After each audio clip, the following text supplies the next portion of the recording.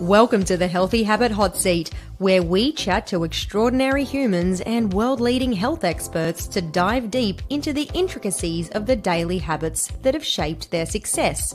Remember, success leaves clues, right?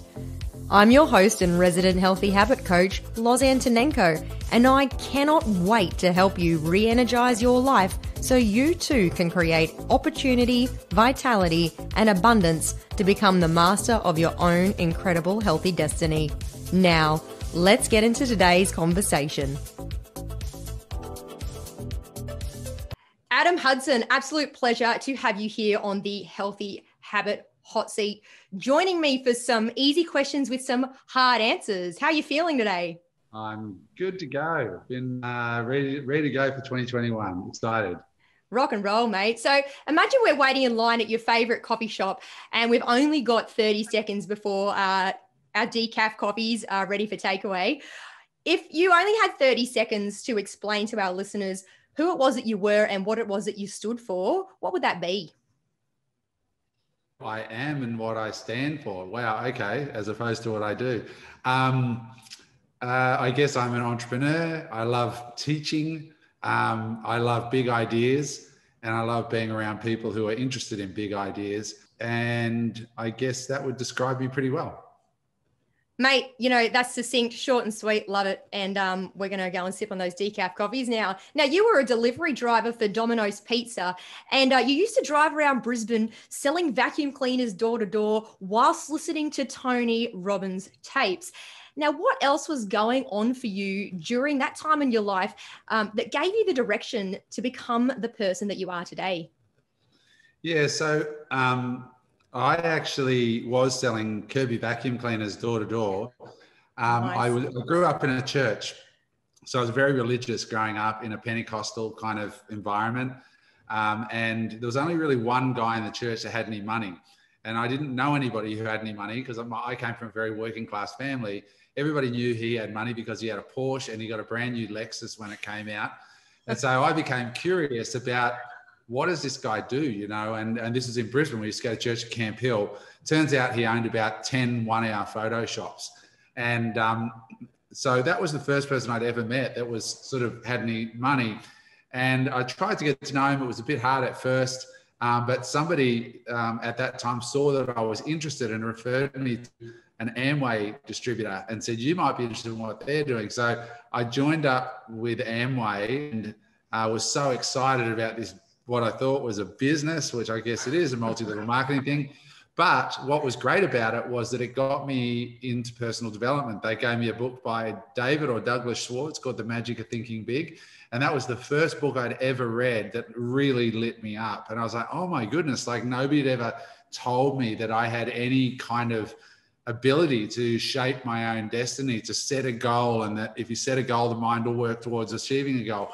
That was just foreign language to me at that time. That whole idea of creating oneself was just so profound. And so that led me, I guess, to sales and to environments where you get rewarded for effort kind of naturally. So started in sales and then ended up my first business and that was successful at 21 or 22. And I've never had a job since then. It's fascinating that you've said that. A lot of entrepreneurs that I've spoken to started in network marketing and said something along the same lines, Adam, and it was that it taught them about the power of self-development, the power of structure and the power of process. Thanks for sharing. Now, in 2011, you were producing projects from your animation studio in LA, and then you sold that in 2015, yeah? Yeah, I had an animation studio, yep. Yeah, right. So in 2018, you produced a documentary on Larry King, which you described as a massive highlight in your life. And then in 2019, so only a couple of years ago, you shared the stage with Sir Richard Branson. I actually was at that event too. Now, what has been a recent professional or personal highlight for you over the past 12 months? Now, we've just lived through, let's use the word of the moment, unprecedented times, and we've still got a lot of that ahead. But last year has brought a lot of challenges for a lot of us. So I'd love to know what that was for you. Yeah, look, I think still to this day, what gives me the biggest kick is seeing our students. One of my businesses is education, seeing my students use what we've taught them to change their lives. And sometimes they use the information, like they might buy my Amazon course and they'll use it and grow an Amazon business. But quite often I'll get a message from somebody from some far-flung corner of the world that says, hey, listen, I just wanted to reach out and say thanks for what I learned from you. I didn't build an Amazon business, but I'm now doing something else. Just last week, somebody connected with me off Instagram and said, I've started a cleaning business in Byron, Right. now booming. And for the first time in my life, I have a full-time business. I've been able to quit my job. And it was all because of what I learned about branding and packaging and marketing and how to think about business and entrepreneurship that I learned in your Amazon course. So the highlights are always the results that the students get. Fortunately, we've had a lot of that in our business. So there's all the celebrity stuff, like meeting Larry King and Grant Cardone and Gary Vee and Tony Robbins and all this, and I haven't done those tours. And they're great. And they're sort of like a moment of just reality check of like, oh my God, I'm speaking and over there backstage is Tony Robbins jumping up and down on his trampoline and I'm going on before him and he's come over and said good day and shake your hand or whatever. But those things are just sort of little mile markers. They're not the real meat and potatoes. So really about the, I guess the coal face moments, you know, seeing people there on the ground actually achieving the things that you have achieved in your own life. Yeah. Yeah, it's seeing the lights come on for them in the same way they came on for me when I was younger and learning this stuff. And mentoring, I don't do much of it, but I'm mentoring a young fellow at the moment from the Sunshine Coast who's 18 years old and he's starting his first information business. So I'm mentoring him and how to put it all together and just seeing him come alive and his brain is now engaged in something that's exciting to him and seeing him develop his first logo and spending all night planning out his affiliate program. And I get a real kick out of seeing that. So it is really rewarding being a teacher. And they're the traits of a great coach, because great coaches learn equally from their students. It's a very reciprocated relationship. Now, your work has taken you all around the world, and you sort of touched on some of those things that have happened for you, those little milestones, and you've helped thousands of people excel in their own business. And you've stood side by side, as you mentioned, with some of the world's most amazing and prominent personalities, including our own former Australian Prime Minister, the Honourable John Howard. I'd love to know, who are the types of people that you surround yourself with in your support network and closest circle of influence? So it doesn't have to be by name, but what type of people do you surround yourself with, Adam? It's not as glamorous as you would imagine. I have a wide range. Most of my close friends today I've had for 20 years or 15, 20 years, people certainly that are in my inner circle of business. And then I have, your likable rogues and pissheads and all the normal types of people that you collect through life. And you've got to have all of those people in your life. So I have a couple of people that are friends, I suppose, that you might say are well known or famous, but mostly it's just ordinary people. And you just sort of gravitate over time to those who are sort of got similar values to you in one way or the other. So the types of friends that you surround yourself with, what kind of traits do those people have? Are you the average of the 5 people that you hang around the most, in the words of Jim Rohn? Yeah, I would say that's probably true. In a lot of ways, they at least were ambitious. Now I'm turning 47 soon, so I'm not as ambitious as I was when I was 27. Because you've got a bit more money now and you've achieved a bit more. And I'm not sort of one of those guys that is going to, push until I die. I've got different things I want to explore in life. So I would say so. I mostly have, when it comes to business, quite friends as related to business. A lot of them are successful in business. Pretty much all of them are entrepreneurs. Not many of my closest friends are employees. Nearly all of them are entrepreneurs or have been. And they all have a general interest in investing. You just don't vibe with people that don't have shared values. So, they are in a lot of ways. And your vibe attracts your tribe. I mean, I didn't make that one up. I stole that one from someone, but it's true. I mean, the more you level up, the more the people around you level up. And, on that topic, you are one of those people that gives to the less fortunate, and it's one of your life's missions to impact many lives through your social causes, in particular, giving the gift of sight and helping the blind see again. And I can only imagine how gratifying and fulfilling that must be. How else do you maintain soulful alignment? I think it's really simple. Like I live on the beach, and every day when I get up, I look out the front, I look at my partner when I wake up, and I see she's in bed with me, and I'm like, well, I've already won there because I've got a great relationship. I look past her out to the ocean, and I'm like, how lucky am I?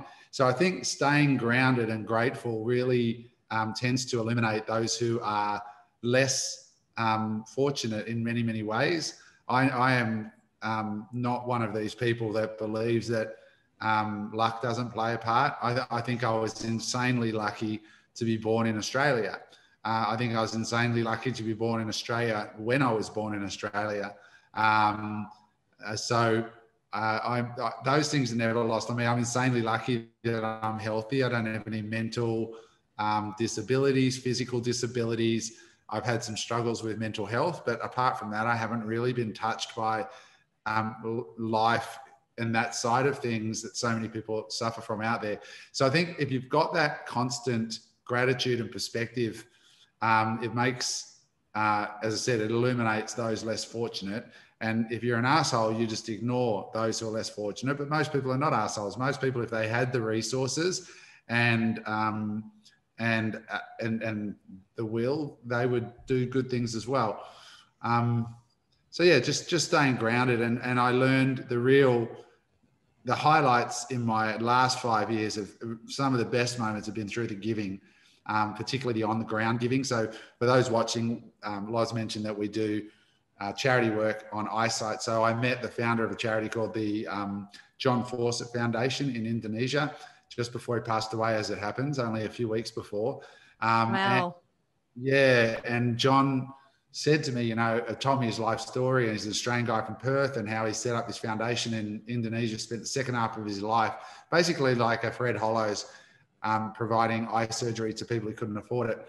So we started taking students there on tours, and we said, if you make $1,000 donation to their charity, we'll pay for your bus, accommodation, and we'll send, either I'll go or one of our team will go and give you a guided tour to an actual eye surgery center, and villagers will come and you watch the surgeries happen and you watch. What an amazing experience.